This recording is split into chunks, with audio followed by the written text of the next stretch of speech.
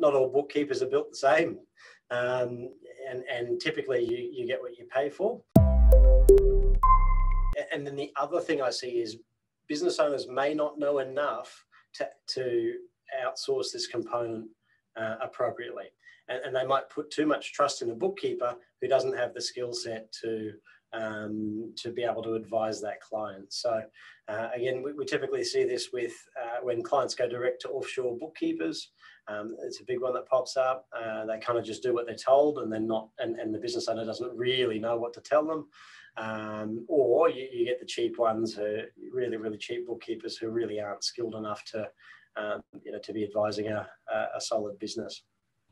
So I just want to add a little bit quickly. It's just also having proactive conversations with your bookkeeper is key as well, in really understanding on what you want to see on your P&L, on your balance sheet. What do you want to see?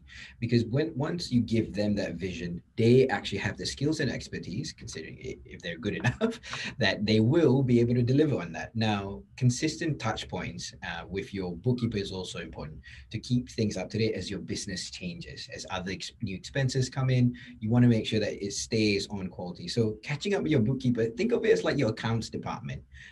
If you're a big business, they have a whole dedicated department for this. Think of your bookkeeper as that, and you want to be having meetings. You're the CEO, you want to be having meetings with the heads of department, if that makes sense. So they're not just to get my best done. It's really important to have that conversation and stay on top of it.